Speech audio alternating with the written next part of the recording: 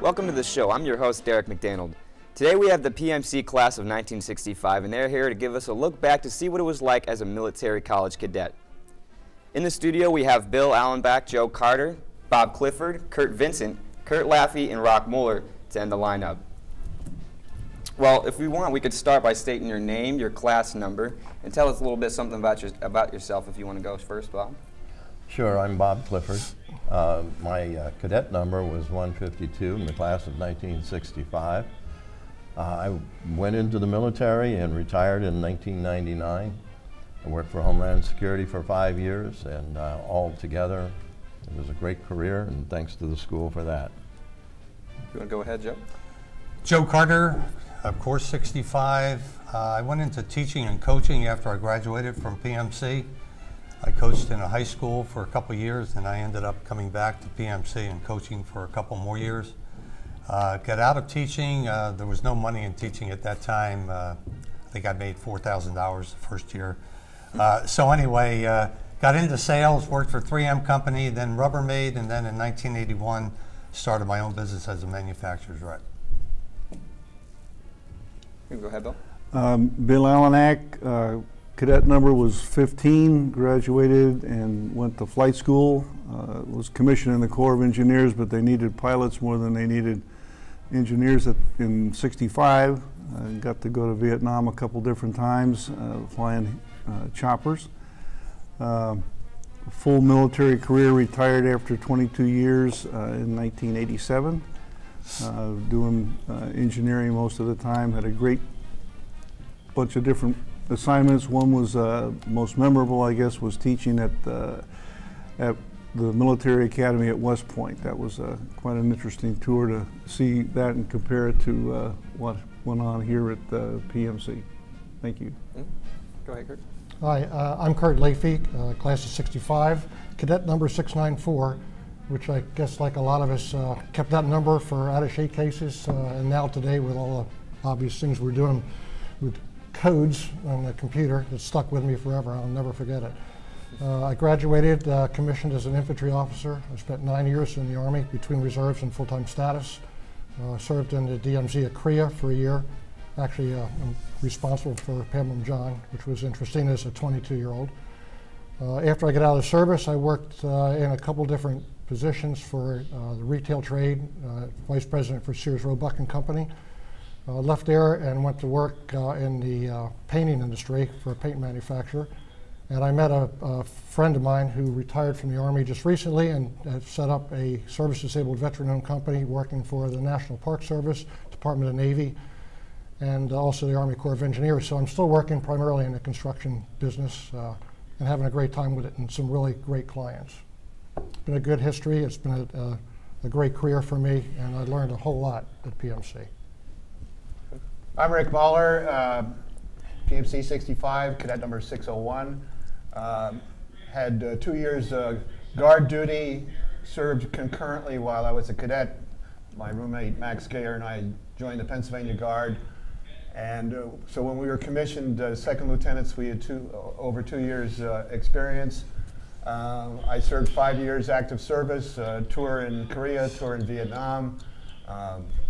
Was responsible for relocating President Johnson's archival material to the Johnson Library. I was security officer of the Armed Forces Courier Service, and I was President Johnson's military courier. Then I went into banking, left banking as a vice president for Bank One, Texas, and am now retired. Wow, very nice. Well, that was an interesting look on things, but I want to go further back before you guys joined PMC. If you want to go down the line, just tell me sort of how you heard about PMC, talk about your hometown, and leading up to the events before you actually enrolled in the program. Well, I was born in Indiana, but my father was in the steel business, and they decided to build a new steel plant out in Pennsylvania, so we moved the family to Pennsylvania. And it was in my high school years that BMI, Bordentown Military Institute, came into play. I knew at age 16 I wanted to be an Army officer. So Bordentown Military Institute and my family deciding they would support that was the beginning of everything for me. And I also had a few friends that went to Bordentown Military Institute with me and then also off to PMC. So I grew up in Morrisville, Pennsylvania area, and now live in Indianapolis, Indiana, which is where we moved prior to my retirement from the military. Just go ahead, Joe. Born in Trenton, New Jersey, raised in Lambertville, New Jersey. Went to high school in Lambertville and heard about Bordentown Military. Again, that's where I met Bob, and it was recommended that maybe I should go there for a year of prep school to learn how to study better, and maybe it would even help me for athletics. So I went to BMI for a year, met some great people there. They had a recruiter from PMC that came on campus and gave a presentation to us about PMC.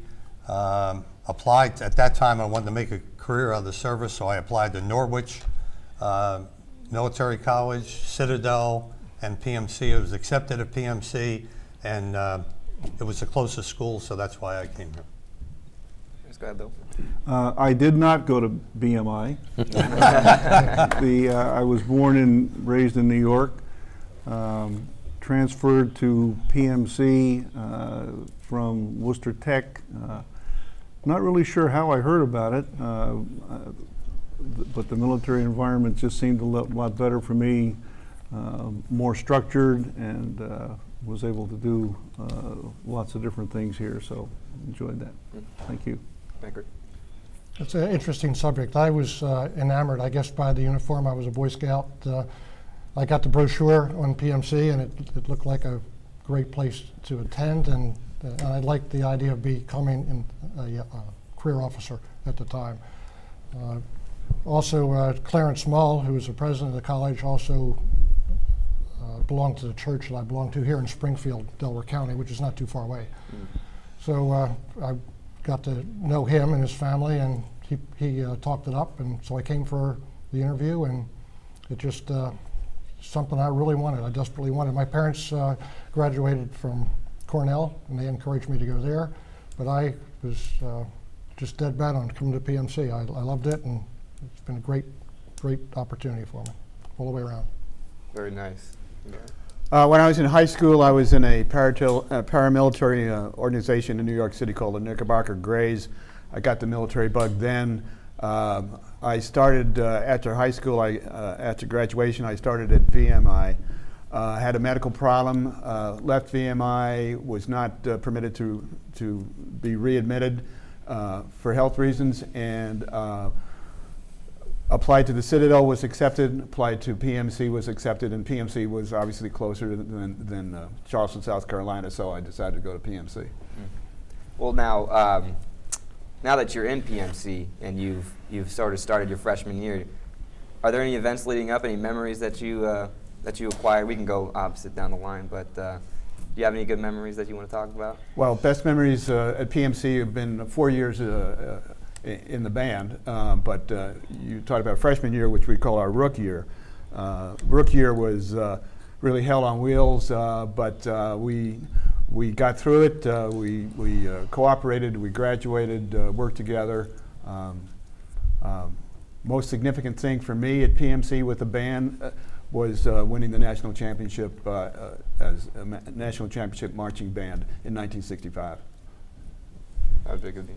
I think the most important thing for me was the camaraderie that we built, the brotherhood that we've developed, which is evident here today. We have some 50 people from our class attending. After 50 years, I think that's quite a statement. There's so many benefits that we learned from the military leadership, but the honest thing for me is just the friendship and the guys that I spent the time with for that four-year period of time. I think the structure and the cadet life proved that you could do more than just study. You could also play sports. You could be active in the hierarchy of the cadet corps, as well as exceeding in academics. There's a way to fit it all in if you're organized, and I think that's what I learned. Besides what Rick has said, the camaraderie, Kurt, I guess the brotherhood that followed us through PMC and then into the military, knowing that the common heritage, and you could trust each other. Now, Joe, you played football and you did a little wrestling as well. You want to talk about that a little bit? Sure. How long do you have?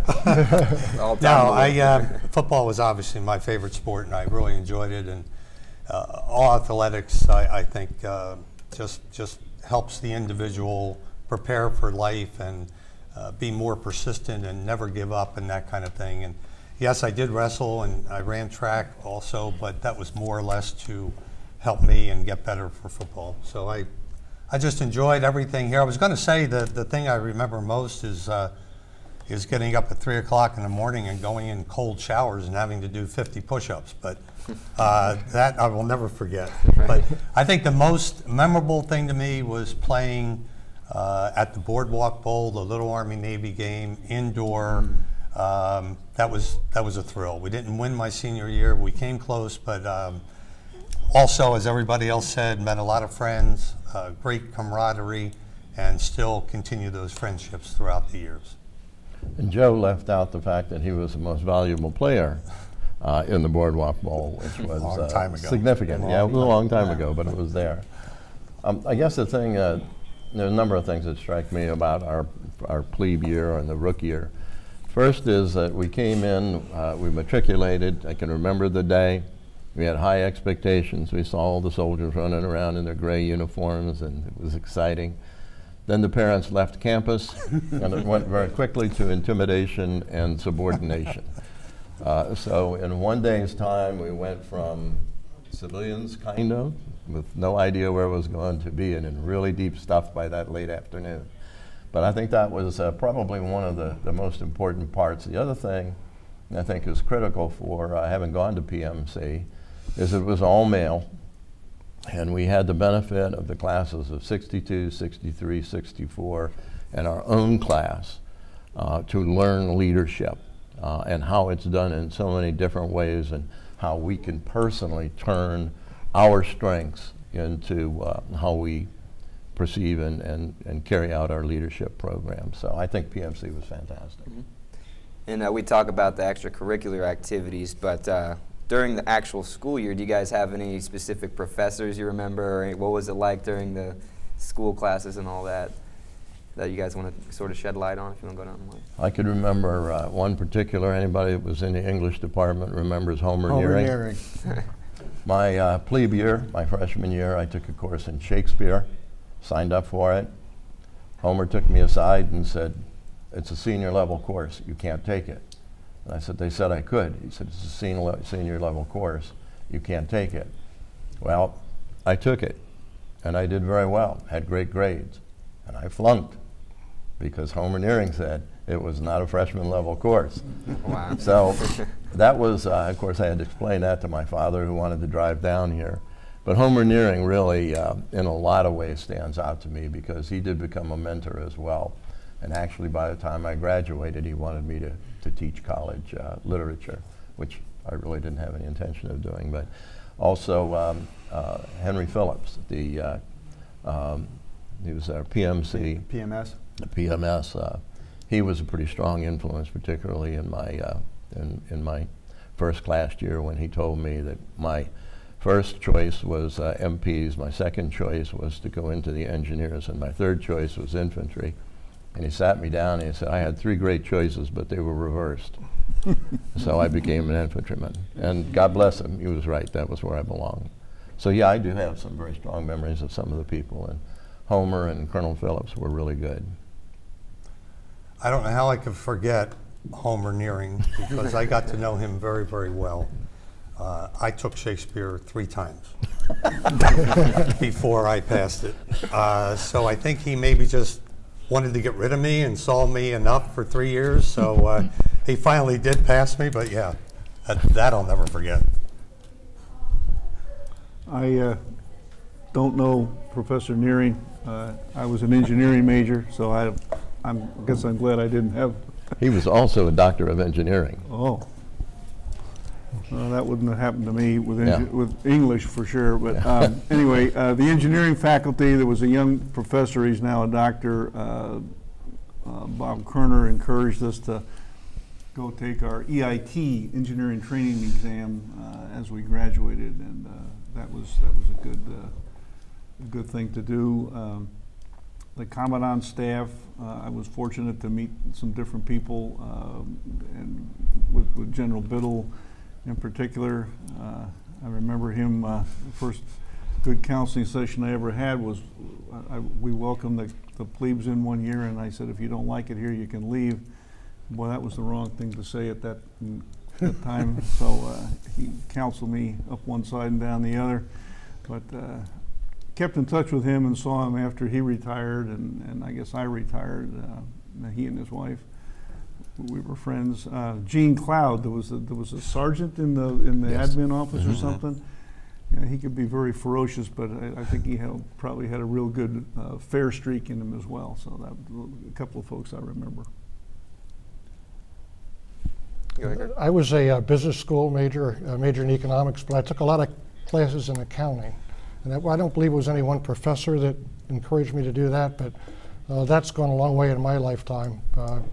Because in business, there's nothing like a financial statement. That's, I guess, what all private businessmen try to attain, is making a bottom line profit. And it's something that very valuable lesson I learned through the total instructors program and classes I took into business part of it. The other thing, Dr. Sophocles, do you remember him? Sophocles.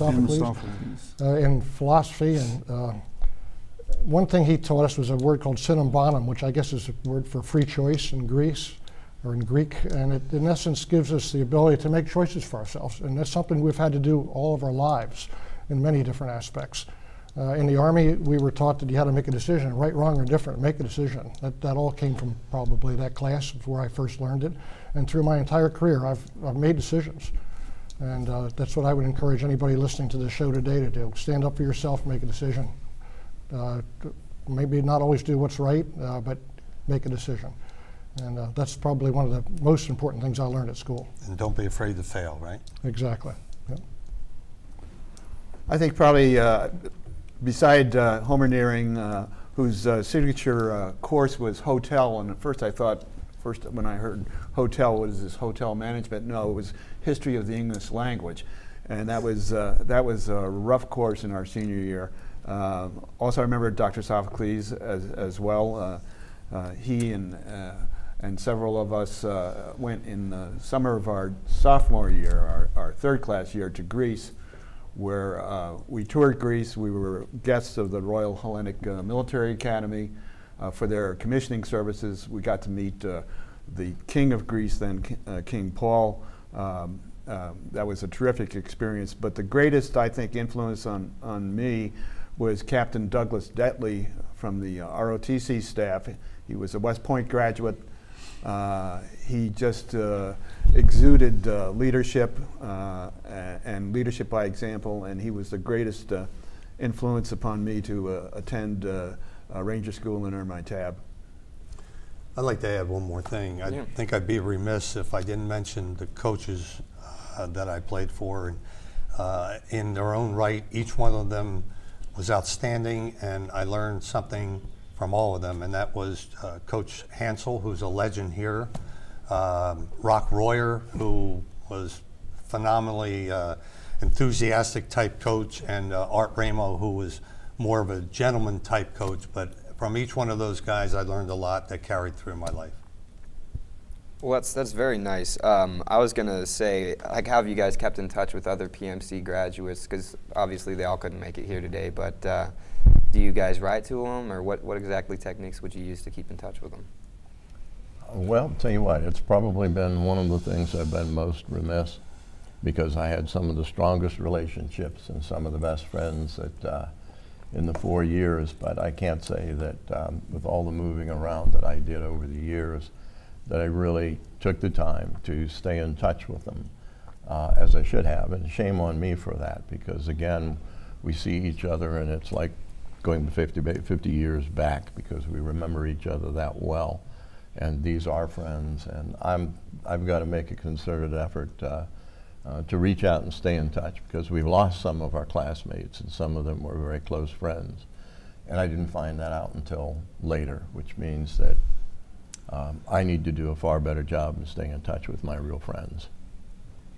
And I think we can all say the same thing. There are a couple that I have kept in close touch with, guys I played ball with and guys I didn't play ball with. But yeah, that's important, Bob, and we should all try to do a better job at that. Concur. You know, Facebook, we kind of be voyeurs and see what everyone else is doing and monitor, but very few for me personal contacts. Roger Nichols up in New Hampshire, we get together occasionally. Early on, Dave Rittman was in the flight program with me, and we flew together in Vietnam. And Clayton Rash, we were also, he was at a fixed wing company. We were in touch for a while, but what the folks have said, it's kind of by the by, and we need to do better. Yes, we do. I think with life, high school, college, businesses, after you graduate, after you perform a task and move on, all of us get dispersed into different parts of the world, which is unfortunate. Being on the committee, putting our program together for the class of '65, I've been able to reach out for the last 6 months to a lot of people that I felt as brothers, I felt very close to. And now seeing each other, it's just like we were here last week as cadets. I have been able to keep in touch with a number of people over the years. Fred Scheffler is not going to be able with us today because of medical reasons. He lives in Washington State, unfortunately, but I called him because I had an invitation to go to Kuwait, and the first plane really into Kuwait after the first war over there as a guest of the government to work on the oil cleanup, which Freddie was involved with a company that made an absorbent material in Washington State. So he and I actually went over there to Kuwait and palled around together for a couple of weeks and had a great time. And I've also had other business ventures that I've worked with other members of our class with over the years, and it's been wonderful. I just wish I could have done it with more of you. Hey, Kurt, were you active duty when you graduated, or did you go reserves afterwards? I was RA active duty for 3 years, and then was in reserve for 6 more. Okay, very nice. And then, sorry, go ahead if you wanted to keep in touch with them. Well, with regard to contacting everyone, obviously we have our Christmas card list, but besides that, Andy Frazier from a younger class started the headquarters company Yahoo group site, so a lot of bandsmen get together on that site.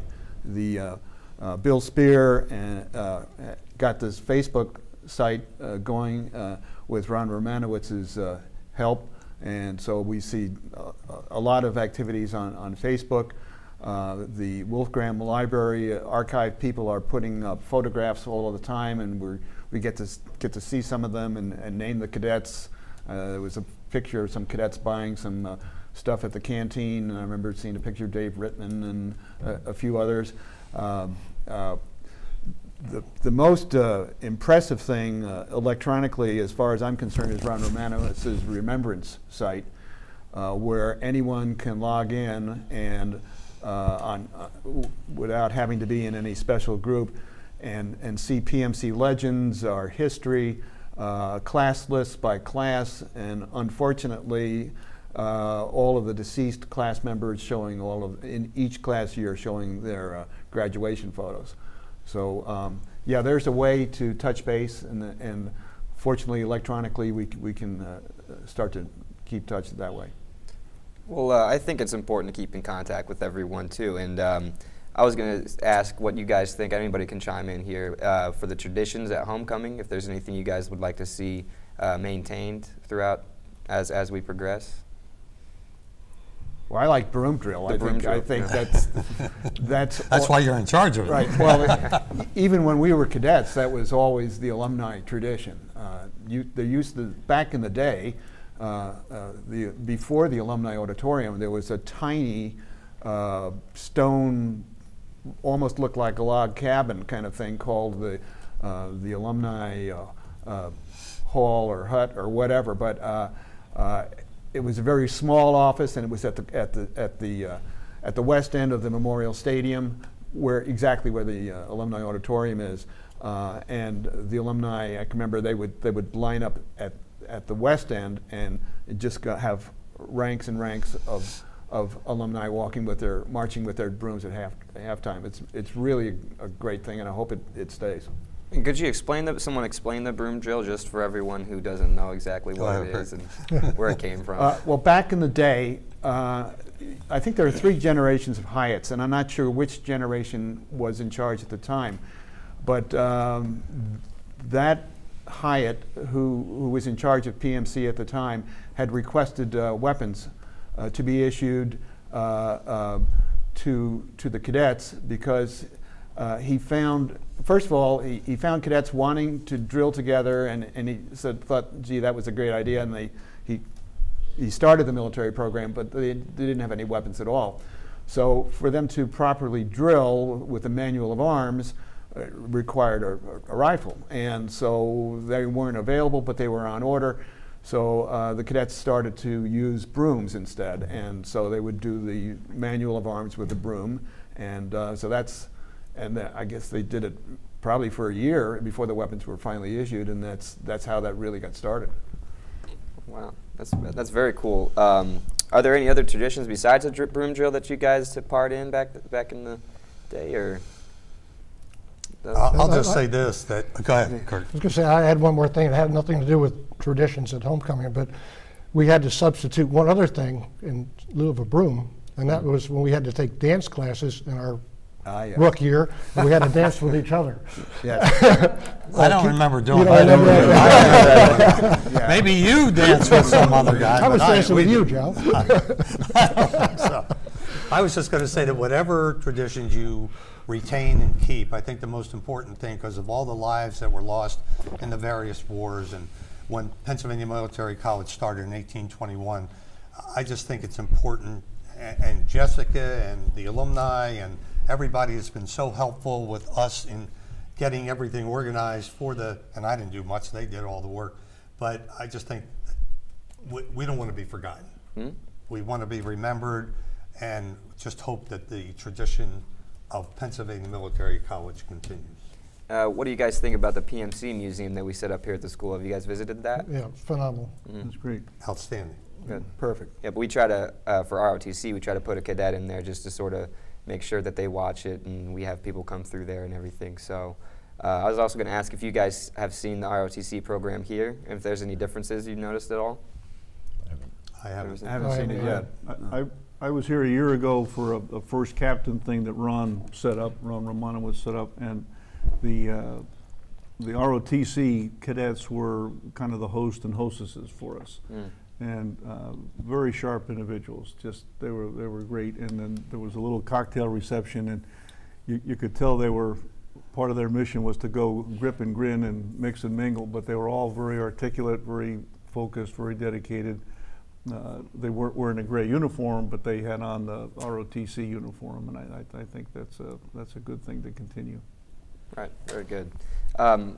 Going back to traditions, did you guys have the battery and robinette drill back then when you guys were on the PMC? I don't remember that. No? I don't remember that. Okay, that was another thing that we do here for the football programs, but we just basically have that for a tradition that we do. I figured that was a good one to bring up to talk about, but yeah, is there anything else that you guys wanted to sort of share as far as memories that you guys had back then? Well, I can tell you one thing with respect to the value of being a commissioned PMC graduate. After I finished IOBC, Airborne and Ranger School, my first permanent duty station overseas was in Korea with the 7th Division. When I got there at the end of '66, there were no senior company grade officers. There were no first lieutenants. There were no captains. So when I arrived at the 31st Infantry, there was a vacancy for a rifle company commander, and they picked me because I was a PMC graduate. The other 2 company commanders, the Bravo Company and Charlie Company commanders, Dick Endicott was from West Point, and the Charlie Company commander was Chuck Kraniak from the Citadel. So only military college graduates were, and we were all second lieutenants, all butter bars. And it was a frightening thing to sign off for all the equipment and all of that. And so we became rifle company commanders. We were never platoon leaders. We just went right to the command slot. Then 2 months later, Max Gayer, my PMC roommate, was assigned to Korea into the 32nd Infantry, and again, he was assigned as a company commander, rifle company commander, as a butter bar, only because he was a PMC graduate. And the good news for Max and me was that when we had the AGI inspection, Max's company needed some gas masks. I needed some bayonets. We met halfway between Camp Casey and Camp Hovey, and I delivered his gas mask, and he gave me some bayonets, and we got through the AGI, and then we re-delivered everything back. And Uncle Sam, and don't tell anybody, but we were able to get through the AGI that way. Oh, well, I was also going to ask, after you graduated from PMC and you guys get your first second lieutenant butter bar rank, how was that working with enlisted people that have been in for years? Is there any conflictions that you guys had when you first went in? You know, I'd like to talk to that for a minute. I think that the way we grew up here at PMC, starting from the lowest level and again watching the leadership of the different classes and going through it ourselves, we not only had to have the command and control, the authority, the rank, the responsibility, and those things that were required, but we lived together. So we developed relationships, sometimes high rank, low ranks, whatever. When it was time for military, it was time for military. When it was time for a relaxed period, we were well with each other. And I think that carried over into the military. I went into the military, my first assignment was the 82nd Airborne Division. And I will say it's about as seamless a slide from one thing to another as I could imagine. It was not difficult. I didn't have any concerns. It just went right in and everything fit in. As far as the rank structure was concerned, we'd gone through it all here. So my warrant officer was a key to me. The private was a key to me. All ranks were key to me. My job was to take care of all of them, and if I took care of them, they would take care of me. And that came from here. That really did come from here. So if I would say if there was anything in particular that helped make my military career successful, it was here. How do you feel you were prepared, Joe? Well, I was not in the military. For whatever circumstances prevented that. I went into teaching and coaching, but I feel that the discipline that I had in 5 years of military school definitely prepared me for life, and I appreciated everything that happened here at Pennsylvania Military College. Well, sure, the average person probably didn't have the type of training and the leadership skills that you had, so I'm sure that benefited you well in the civilian life. Absolutely. Too. Yep.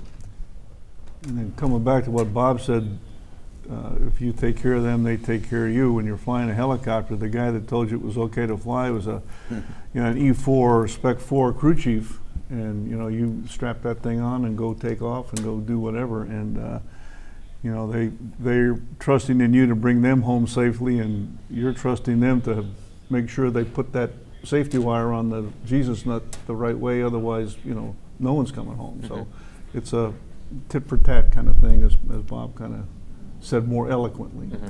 I'm actually a little curious too for the flight school. Could you talk a little bit more about that and sort of how that worked? Yeah, it was it was within the ROTC program. You were able to go to flight school. We went down to Delaware, Wilmington, and we learned how to fly fixed wing. It was 35 hours worth of Joe has an important call coming in here. I'm still working, but I'm going to turn this off.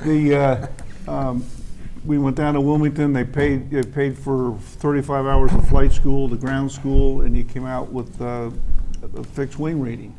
What it did was it obligated you then to apply to flight school when you went on active duty. Well, guess what? In 1965, if you applied to flight school, you got flight school.